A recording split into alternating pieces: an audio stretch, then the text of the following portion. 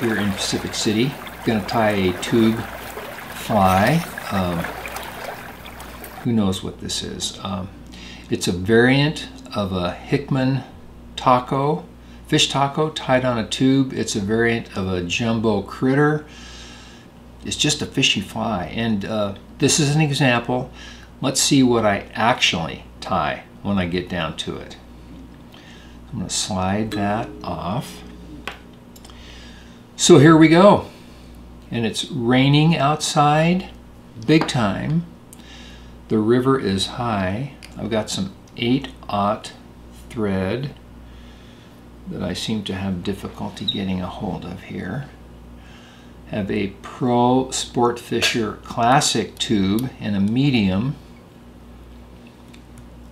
on my flexi needle. Got a little bit of cement there. So I'm going to use some Eat a Peach Fusion Dub for the butt. And while I was typically spinning this on with a dubbing twirler after Jeff Hickman's visit yesterday, and Jeff says, I don't even know how to use one of them things. He just goes like this. So it's good enough for Jeff. Who are we to argue? Yeah, exactly. So, what next? Oh yeah, I want a Schlappen feather.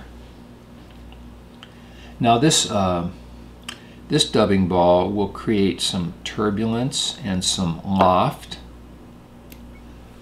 because my end game here is to put a little bit of ostrich back here. And I'm going to get right to that. By the way, you notice I don't have thread on the tube up here. I'm just adding a little bit of thread as a base as I go. If you wanted to, you could coat the entire base with thread before you get started with your fly. Now here I am expertly folding my hackle. And I'm laughing at that because all of us tying flies here today have wrestled with this process. That worked out pretty good. So I'm trying to, with this hackle, this is going to be a little bit of a prop for my ostrich. A little bit of loft and a little bit of bulk, a little bit of presence in the rear of the fly. So if you really wanted to, you could call this a tube intruder. You might be stretching it a bit, but here I have some Black Ostrich, carefully selected. I'm not going to use very much back here, and the only reason I'm going to try to even the tips is that they are so uneven. Let's make them, let's see. Let's go about like that. Put a few on there.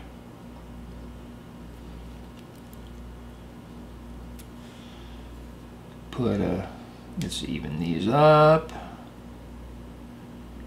So Jay, you have no hook keeper. How are you deciding how long your ostrich is going to be? Good point. Pure intuition. If I made them, let me roll this over and give you an example. I could. Some people will just put a little tuft like that and just put it on top of their fly. That's fine. I want this ostrich to be a little bit more noticeable, to provide a little bit more flow and wiggle in the current. You could make them this long, which would be even a bigger fly, and you could set your trailer loop to hang about this far back. So I'm going for kind of a medium, not real short and not real long. So there's my third clump. Now some people might manage to get this done with one clump on top that's spread around and then another clump on the bottom. Sometimes I wind up putting in 8 clumps all spread around. I just kind of see how it goes. And again, if you're super sharp and like to, you can spin your ostrich. Now I'm just bringing my thread forward in big loose spirals over the ostrich. That'll make a nice level base for my dubbing. I'm going to, sometimes people palmer a hackle at this point. I'm going to tie in some, this is small Lagerton oval tinsel. I'm not going to palmer a hackle. Soak that up with a little bit of cement. Some superstitious individuals, I'm going to use some Senyo's Fusion Dub here on the jewelry channel. If you call, the operators are standing by for your order. Where was I? Guy, do you remember where I was? No. I was going to say something that must have been important. Chosen a nice steely blue. Yep. This is great dubbing. Dubbing. I think it has something to do with palmering or bodies or something like that, but who knows? So we're just not going to worry about it. Now, I could stretch that body out further if I wanted to, but obviously I don't want to because I'm not.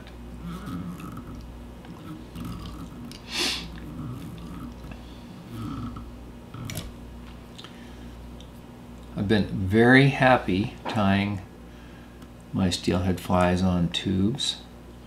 So at this point, I'm going to put some more ostrich on. Sometimes I put a schlappen hackle on right here, but I think instead I'm going to do another little dubbing ball. But instead of using Eat a Peach, I'm going to use, this is actually a Spirit River product. It's a really nice red. It's one of the nicest reds I've seen. It's called Rogue Red. And this stuff is so, I just found it about 2 weeks ago. It might be something like Seal X. It's a synthetic material. I just like the color. It's just the right red for me. So now, a little bit of a base there. So let's put some more ostrich on. Now we're gonna wonder here, how long am I gonna make this ostrich? Am I gonna make it all the way to the back? Am I gonna do it halfway? Or am I gonna do it, make shorties? I don't know.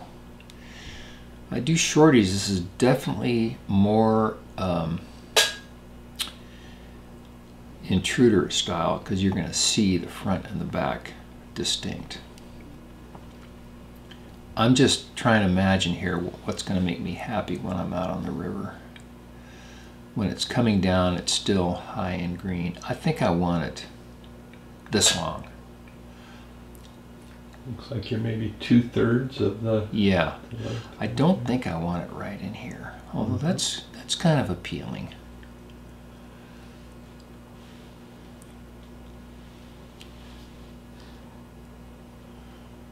Let's try that. So one of the important points here is that you can do anything you darn well please, you feel like. Now you could, of course, once you catch a fish on a fly, you might want to tie 30 dozen that look exactly the same, and that's fine too. But you might get the inclination to sit down and tie each fly just a little bit differently. Now I'm gonna spread these around. And as Guy mentioned earlier, you've got to be careful which way you rotate your vise, lest you find yourself unwinding your thread and all your ostrich falls on the bench.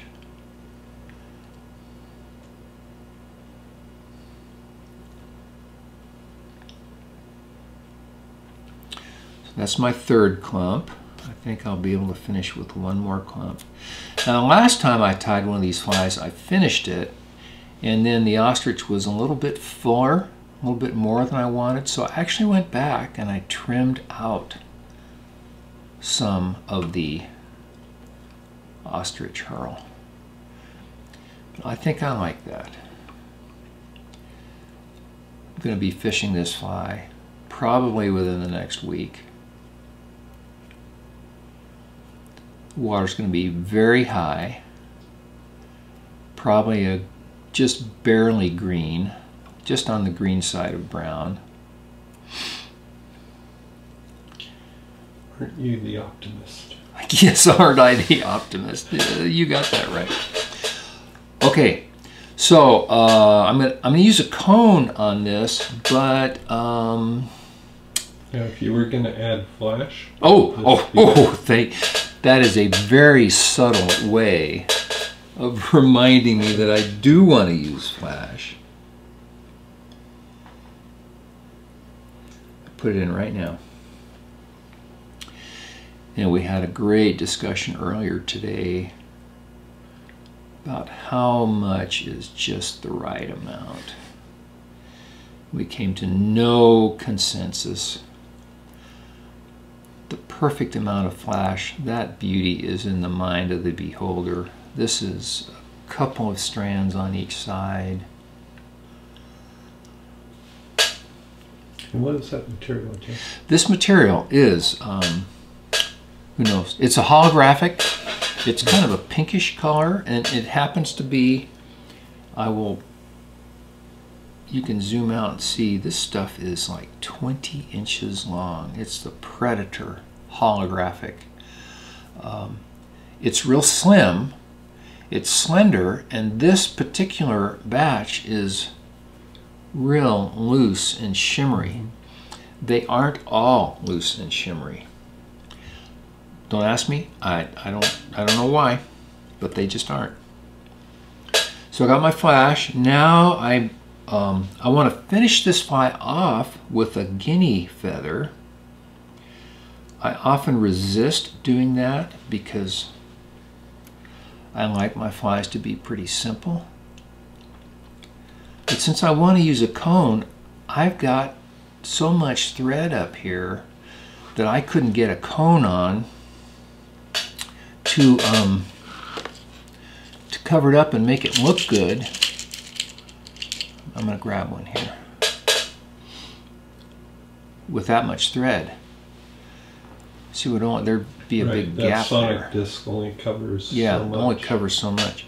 So I'm going to put, besides, this is going to make the fly look better. I'm going to put a little bit of schlap in here.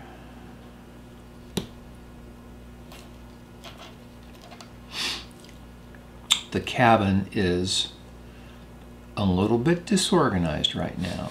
We've got wet fishing gear and we've got fly tying materials all over the place. We'll get it all cleaned up. So here comes that schlappen feather. behaving itself quite nicely. And by the way, there's some gaps in the ostrich where the red dubbing ball was showing through, and that schlappen serves to camouflage it quite nicely. Or nicely enough, anyway.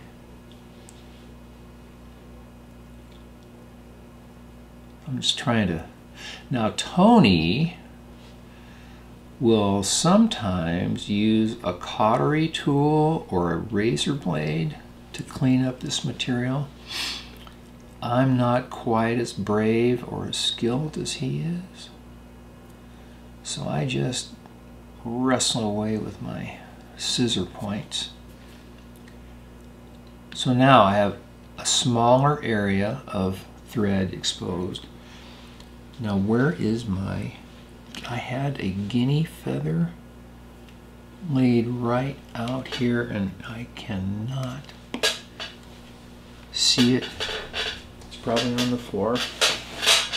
Okay, have to find another one. Of course, my last guinea feather was all pre-prepared.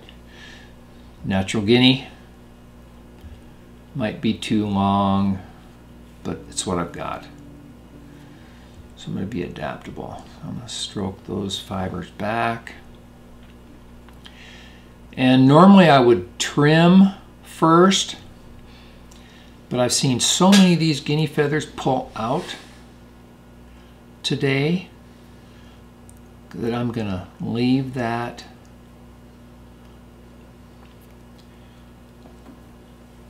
tip attached for now. Try to fold it.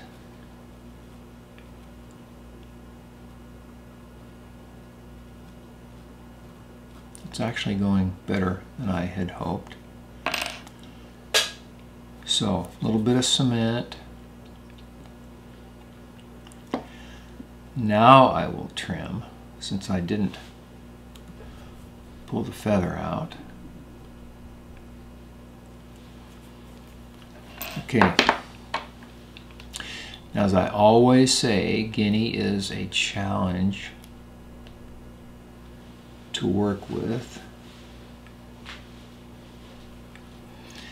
Now, some people grasp their feather way out by the butt end. I like to grasp it right in close because I think I have better control over it that way. So let's see here. You know, whether all these things are actually true or we just merely believe them to be true. I think believing in things is really important.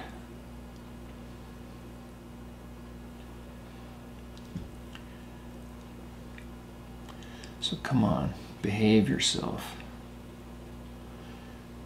See how that's trying to angle forward.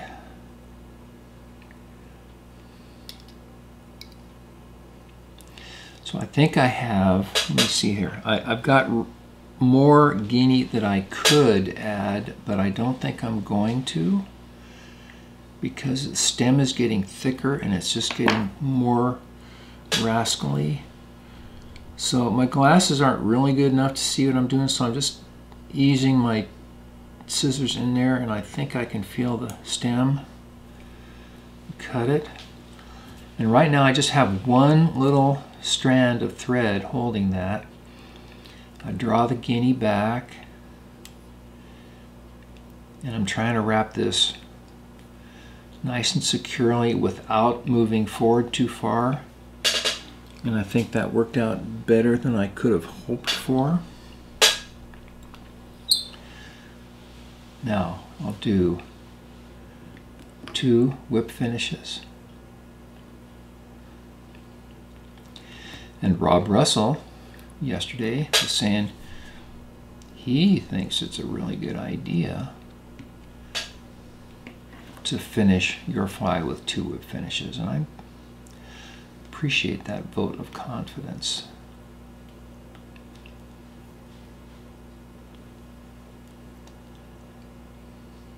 So we're almost there. Do a little bit of cement all around.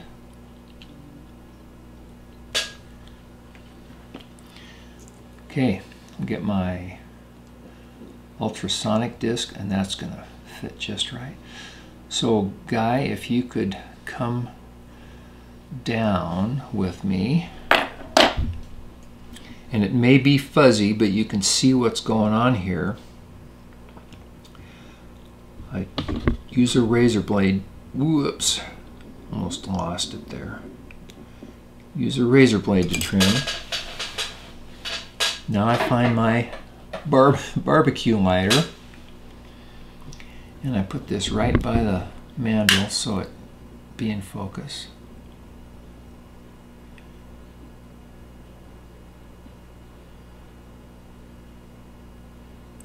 Tony would have had that finished with one little touch, but I always leave my tube too long and then have to melt it down too far and then have to open up the tip. See, if you just get it right. There we go. So here's what this fly looks like from the rear. And I'm going to put it back on the mandrel.